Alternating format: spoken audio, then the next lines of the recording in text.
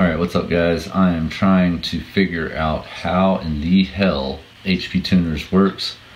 I've been dicking around with it a little bit. I set up all the graphs and channels and charts, the maths. I've set it all up. I may have set it up wrong, not sure. But I've got everything dialed in, and this was the first run with a stock map, and I'm at, again, 6,500 feet above sea level.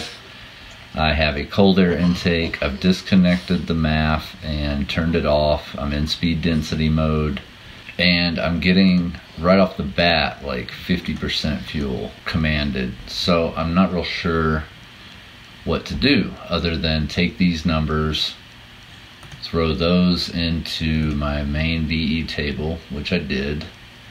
Brought them up crazy amounts from stock. Now, let's see, I ran another log and it was a lot better. It was only off by about 5 to 10, 13 in some areas. And then the last log, it was 10, 13 over. So I'm not sure if I have another issue going on. Maybe the O2s are too far out of spec, not real sure. So it also seems like no matter what I do to change my long-term idle trims, nothing's changing. I didn't log them on this one, but anyway, somebody around town is obviously an LS1 tuning guru because there's tons of swaps done around here.